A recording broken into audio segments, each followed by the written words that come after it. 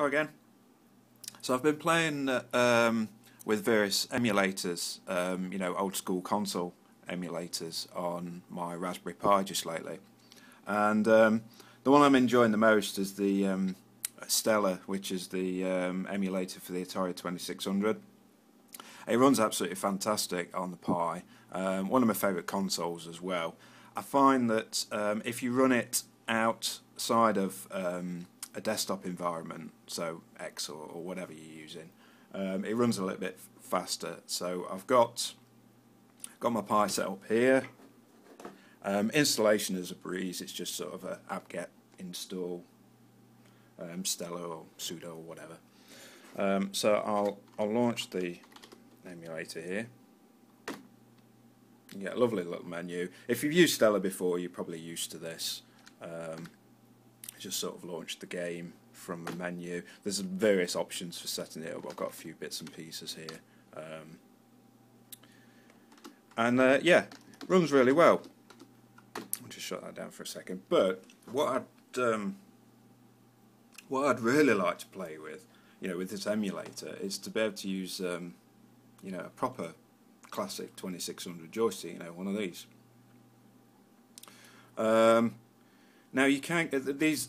This is an original joystick, so it's got the 9-pin sort of socket. So there's no way, you're going to be able to plug that into your Pi directly. This kind of socket, if you remember.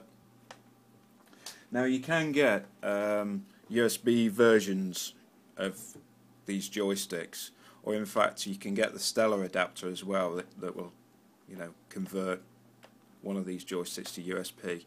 It should work with the Pi. I don't know.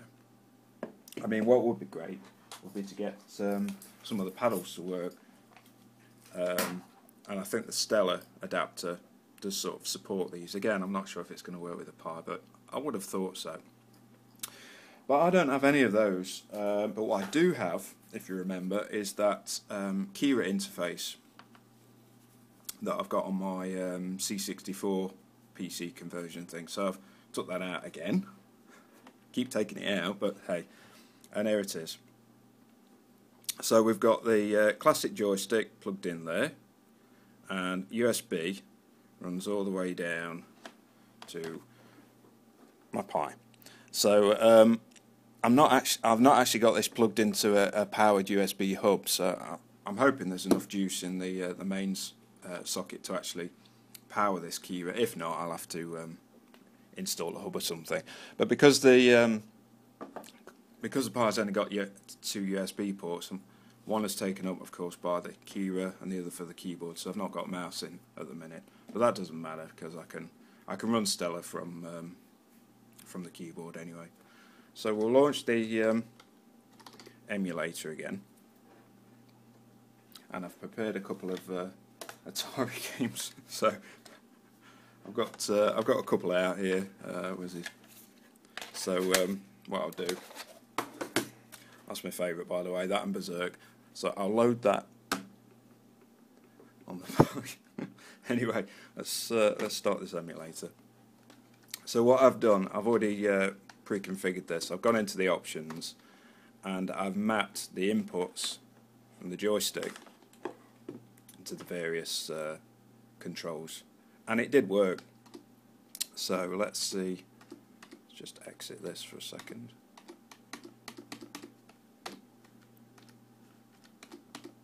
Right, let's launch a game. Got a couple loaded here. Berserk, the voice enhanced one. That's a homebrew release. That's absolutely fantastic. To hear voice coming from the Atari 2600, even if it's emulated, is pretty impressive. So we'll run that anyway.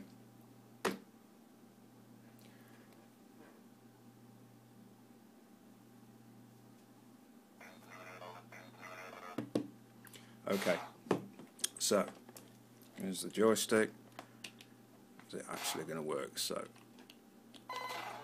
yeah, so up, down, right, left, and fire. So yeah, the Kira's got quite a few uses actually. I mean, it's a bit expensive to sort of, just to buy one, just to use it as a converter for you know, old school joysticks like this. I mean, there's plenty of other adapters out there, but you know, I've got this thing anyway, and you know, when I'm not using it on the C64 PC, it comes in handy. But yeah, it's pretty good, pretty good.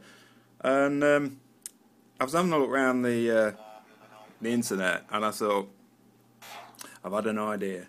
So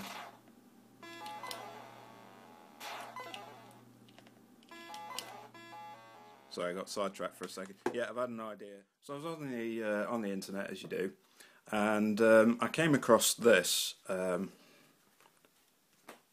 know if you can see that, which is a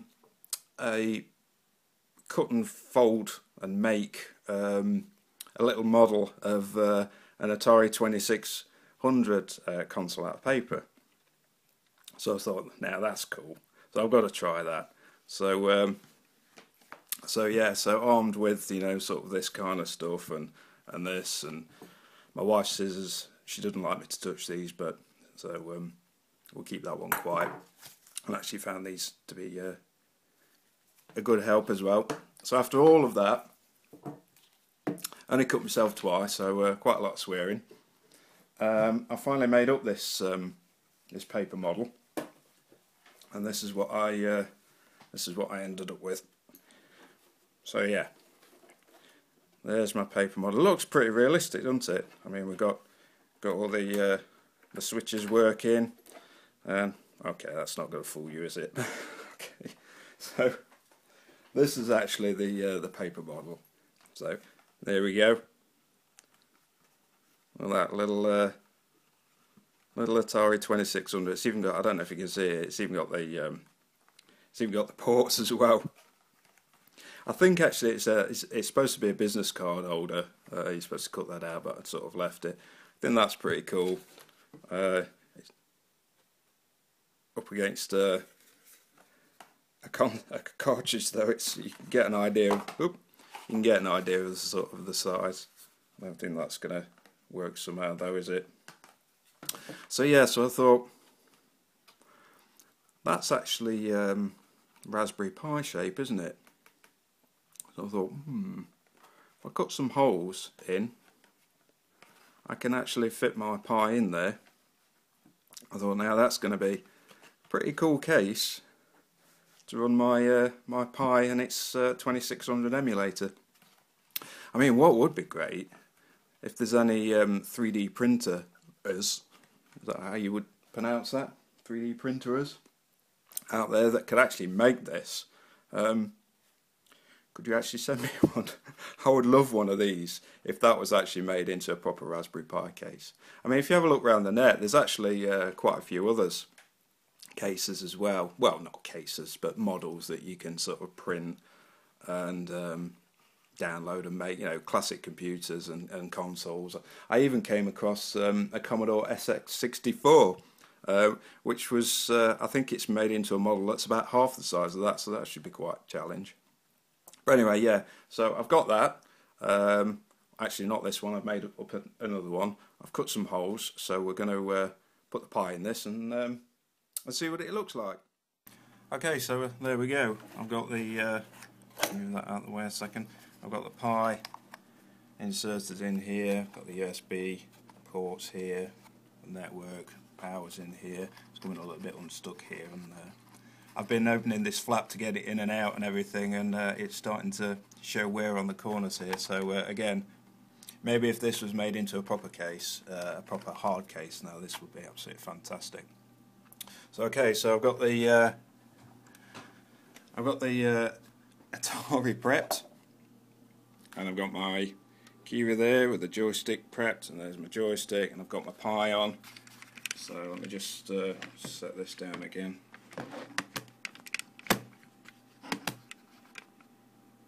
Okay, so actually I'll just put that up there.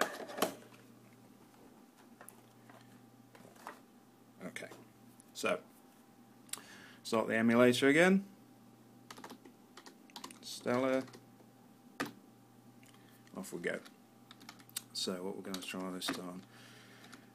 Yeah, well, Barnstorming, that's a pretty cool game.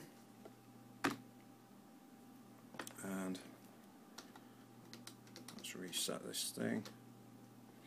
So, press the fire button, it should work now. Yay! Oh, straight into the pylon.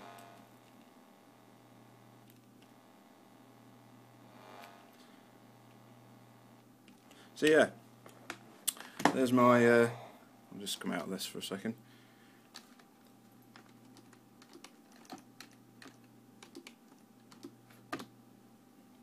Okay, so yeah, there's my my little Atari 2600 case. This thing needs a name, and I'm thinking, I don't know, it's Atari 2600, it's Woody, Raspberry Pi, Atari. Yeah. How about the Atari 2600? Kind of like that. So yeah, Atari 2600.